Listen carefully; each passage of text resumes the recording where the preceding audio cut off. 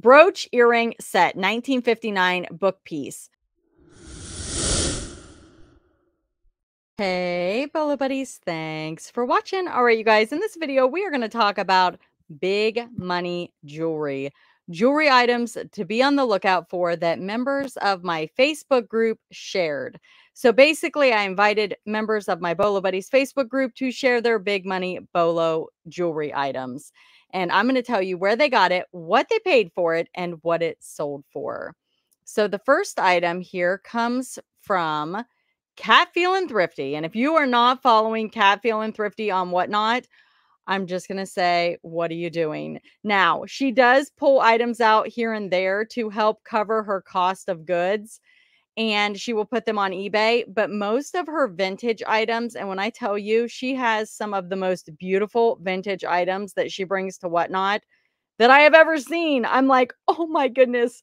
Oh my goodness. Her stuff is incredible. I just love watching her shows.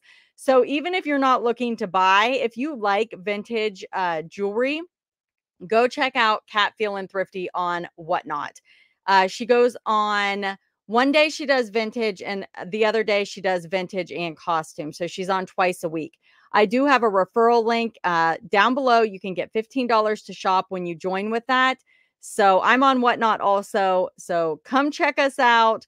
But she is incredible. But she'll bring stuff like this to Whatnot also. I mean, it's just incredible, the items she brings. If you guys have bought from Cat Feeling Thrifty or have watched her shows, let me know down in the comments what you think of her Whatnot. It's just incredible.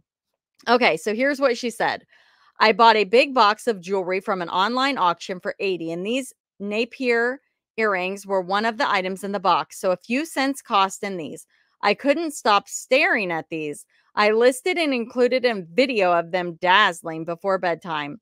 My prefer listing time, and they sold overnight for full list price plus shipping. Thanks, Courtney. Thanks, Courtney. You always are helping us grow our businesses. You rock. My store is Cat Feeling Thrifty. So she is Cat Feeling Thrifty on Whatnot and on eBay. But let's see this bling. Let's check out this video. And what a good idea, right? To show the sparkle and to give them a little swirl. So if you guys take advantage of that in your listing, okay?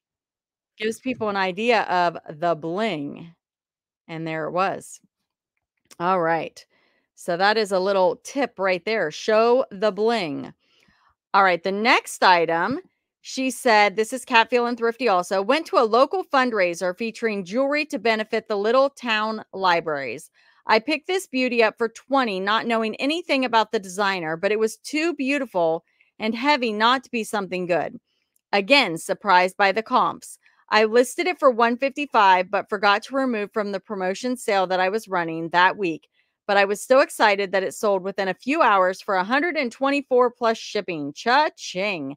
Cat Feeling Thrifty. This is a Kendra Scott design brooch, large red faceted glass rhinestone prong set. And there it is. Kendra Scott. It's beautiful. All right. This one is mine. And it's kind of a random, not really a jewelry item, but jewelry for your keys, right? It kind of caught me off guard, and I thought this was a good place to share it. It says Komatsu, Komatsu. I guess that's a brand. Bulldozer keychain, new old stock collectible. And it's a keychain. It was in the original bag. It says jewelry for your keys. This is actually a keychain, but thought I would put it here. Ben's find, found at the bins. So probably what, 10, 15 cents in this, and sold it for a best offer of $40. All right. So what do you guys think about keychains? Should I do a video on keychains that sell for big money? Never thought about that. Not a whole lot of people shared in the jewelry post, which surprised me because there are so many amazing jewelry bolos, but I am going to share with you some of the other ones. This one here comes from Farm Girl Scavenger Noel, And she said, okay, don't come for me. This may be a little bit of a stretch, but you see these used in jewelry all the time. So I had a keychain and she's going to tell you about shells. But that's okay because she's right. Abalone is used in jewelry all the time. She said, I got these for pennies on the very last day in the last hour of an estate sale where it was $5 fill a bag. IKEA, of course. I might have 25 cents into all four of these. Not many people selling this particular abalone shell. And if I remember, it was pretty much one person who had the market on them and they tried to snipe them from me for cheap. But I wasn't born yesterday. Check out my eBay store, Farm Girl Scavengers. And feel free to come check out YouTube channel, Farm Girl Scavenger Noelle, to learn all the stuff in my head. So Noelle has a really good memory and she is a Bolo finder and you will definitely learn a lot from her YouTube channel. These sold for $69.99 and shipped. It was $99.65 all in. And they are absolutely beautiful. So abalone shells. And you guys will see jewelry made out of abalone. And a lot of it sells for decent money. It's really, really beautiful. Now, this one here is not a huge money bolo, but it is one single brass button. Vintage eagle with anchor, 1-inch navy brass button, Waterbury button. And let's just think about if you had 25 of these and did a multi-quantity listing, which she didn't have 25, but she has sold 6 and has 5 still left. And she listed them at $9.74. So you are buying one. Not a huge sale. And for men, these are jewelry for their uniforms. I love buttons. When you are at an estate sale, which is pretty much where I source, look for the buttons. Unless you are sourcing with me, then just know I already got them. Anytime there is a sewing room in a house that had a member who was in the military, I promise you there will be military buttons. She promises, guys. Let's see. You guys make sure you let's see if she's right. All right. You guys check those military rooms, sewing rooms. One listing, and I just keep adding as I pick them up. This is what Courtney Bolo Buddies calls a bread and butter item. I sell these at least once a week. Don't forget to check out my eBay store and YouTube channel. Almost forgot. These usually sell for right around $9-ish plus shipping. This one sold for $9.09, $15.38 shipped. Did I mention I love buttons? So I have a video all about big money buttons to look for. So this is a bread and butter that you sell over and over and over again. But if you want to find the ones that are worth big money, check out my buttons bolo video. It's a category video. This is another one. She said, let's go. I'm not bringing the big stuff this month. For right now, I want to show you some of the little things that will always sell because they are a specialty item. This one was sent to me by a friend from New York, so free to me. Gotta love the free stuff. The buy was being installed as an the buyer was being installed as an officer in their local shrine club and was excited to get this. Paid $19.99 plus shipping, and we're all in for $28.12 with shipping. Check out eBay store Farm Girl Scavengers. She sold it for $19.99. And to go along with this, I'm going to share one of my bolos with you. And it's kind of a similar story as to why somebody was looking for it. But this is a Shrine Schmittar tassel holder by D. Turin and Company, Silvertone clear rhinestones. And that's what it looks like. All right, the next one is also from Farm Girl Scavenger Noelle. Lastly, for now, don't pass by the little things. This item was also free to me, sent in the mail from a friend in Burns, Oregon. You know who you are. All of these groups and religions all have pins, brooches, hats, you name it, and they love to keep these items within their organizations. So when you find them, they usually are pennies to pick up, and sometimes you can find multiples. Double your money.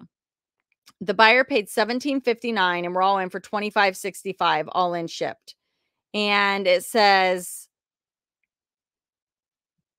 it is a vintage IOOF, Old Fellas, PNG Masonic Pass Noble Grand Lodge necklace medallion. And this is what it looks like. So there you go.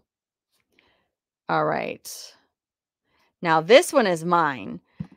And again, I talked about Cat Feeling Thrifty sometimes listing some of her jewelry on eBay. I have to do the same because when I am selling things on Whatnot, I am starting my items at $5 or less. Cat Feeling Thrifty does something very similar. If she has a set, sometimes she'll start it at 7, but we both start our items low and just hope for the best. Sometimes they sell for $5. It happens. So with that in mind, every once in a while, we will pull an item and put it on eBay just to try to make up because we do have to buy the stuff for some of the lost profits for when an item goes for the minimum bid. And it does happen, and that's okay. We like you guys to get the deals also. And this one was a Regency signed green necklace, and I just thought it was beautiful. I didn't really know anything about this brand, Regency. I did look it up. I could not find the exact same necklace. So what do? I list it high and wait for the right buyer because uh, somebody put in my comments once that all of my jewelry is listed too high. And I'm like, it probably is because I don't know how to list jewelry. I'm really bad at it. That's why I like to bring it to Whatnot, start it at $5 and let you guys determine the value because it's hard. It's hard for me. I have always struggled with jewelry on eBay and the other selling platforms. And I try really hard to find comps and to do a good job, but it's just tough for me. So Whatnot is really just perfect. It's perfect for me to sell jewelry. But I did list it high, and I'm going to tell you what happened. I said, this one was unexpected. I buy jewelry in bulk. I sell most of my jewelry on Whatnot Bolo Buddies and untangling shows on Tuesday and Thursday at 9:18 p.m. Eastern time. I do also have shows where I curate, and they are specialty shows. I usually do those on Sunday. For example, all vintage, animal, glass, stone, and more. Those shows are normally Sunday. Every once in a while, I try to list some jewelry on eBay just to stay active in the jewelry category on eBay. This had a brand on it, so I figured I would try it. Sold pretty quickly for $130. That is another thing also. Um, I'm sourcing, but I'm mostly sourcing for jewelry. So to stay relevant on eBay, I need to be listing on eBay. So sometimes I just have to pull some stuff. I listed some little pins the other day just to get into the algorithm on eBay because I'm doing 3 shows a week on Whatnot, and it takes a lot of time. But I do need to keep listing on eBay so that my items don't sink, because if you don't list, you will find that you sell less. And that's kind of currently happening to me. So I need to get listing. But anyway, if you see this Regency brand, definitely look it up. And I hope to see you guys at a future Whatnot show. Again, I'm Bolo Buddies over there, and get that referral link down below and grab your $15 to shop. I have had people find unmarked gold, unmarked silver, and unmarked diamonds in my untanglings. Isn't that crazy? All unmarked. I didn't realize so many things were unmarked, and they've been kind enough to tell me. So I can't imagine how many people have found things and they haven't told me. So come to an untangling. You might find something cool. All right. This one comes from the Funky Pickle store, and she is the Funky Pickle Thrifter on YouTube, and she is a reseller of jewelry. She sells other things also, but man, oh man, she knows her stuff on jewelry. So check her out. This is a vintage Crown Trifari bird brooch pin Alfred Felipe Jelly Belly cabochon. And this is what it looks like. She said, I love selling Trifari pieces, and when I saw this at an in-person auction, I knew it was a winner. I could have held out for full price, but ended up taking a best offer of $300. This piece was designed by Trifari's legendary designer, Alfred Felipe, and was part of Trifari's Mogul collection. It is truly spectacular. I paid $160. Whoa, she paid $160 for it and just about doubled my money. P.S. This little pin was missing a rhinestone. Oh, wow. It was even missing a rhinestone. Where at? I don't see it. Maybe right there, maybe. Wowza. That is awesome. Okay. I have, uh-oh. Okay, hold on here. Let's see. Let me go back over here. Okay. This one comes from Geek Nurse's Treasures. This is a sterling silver John Hardy Cali Pebble Link 8-inch bracelet. And I'm guessing, is this the brand right here? And it says 925. Yeah. John Hardy. That's what the brand looks like, guys. John Hardy. I never would have expected that to be John Hardy. Let's see. Found this bracelet at a local thrift shop about 6 months ago.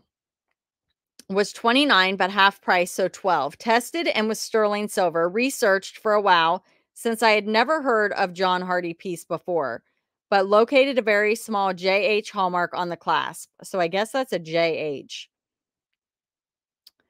I knew pieces similar were between 225 and 500. I listed at 575 and accepted offer for 400. To my surprise, the piece was shipped to a GIA headquarters in California. How cool is that? Again, thanks for all you do for the reselling community. Awesome, awesome, awesome. Okay, so excuse me. Cat Feelin' Thrifty has one more. Are you guys ready for this one?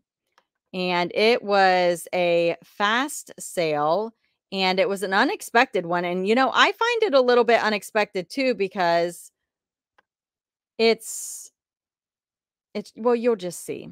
And I have another one also I'm going to show you. So give me just a second. Let's pull up mine first. This one right here, I told you guys I was listing some pins. Well, this is one of the pins I listed.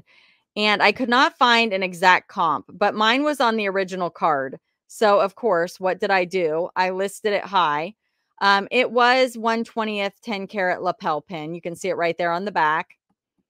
And it was on the card. So I was like, I'm just going to list it at $100, put my sale on and see what happens. And it sold really quick for a best offer of $50.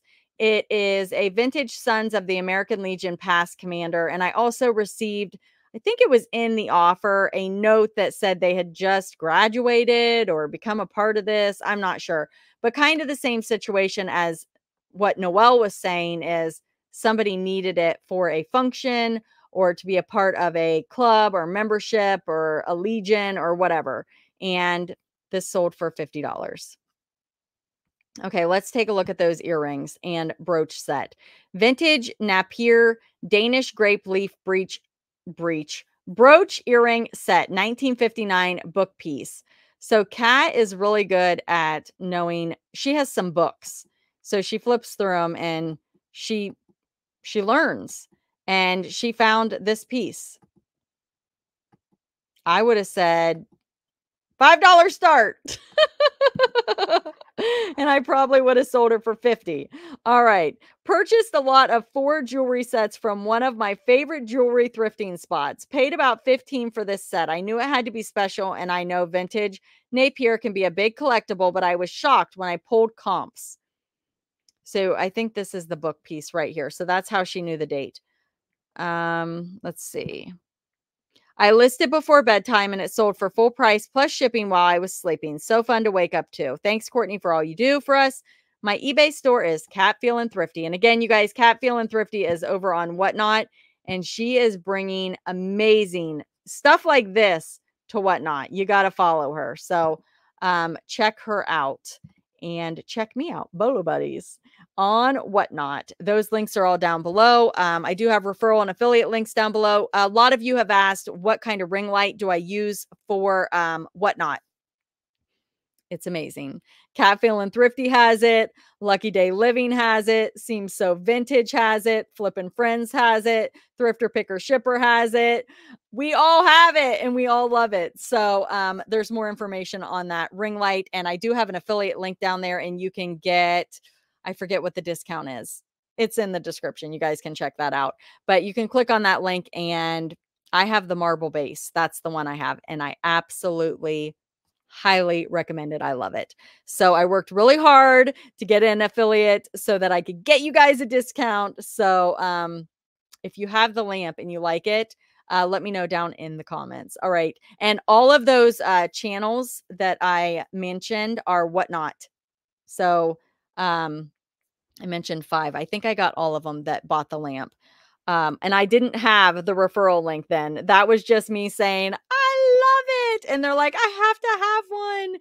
And I'm like, I'm sorry, I don't have a link. So they all just bought it because they trust me and they love it. So check it out.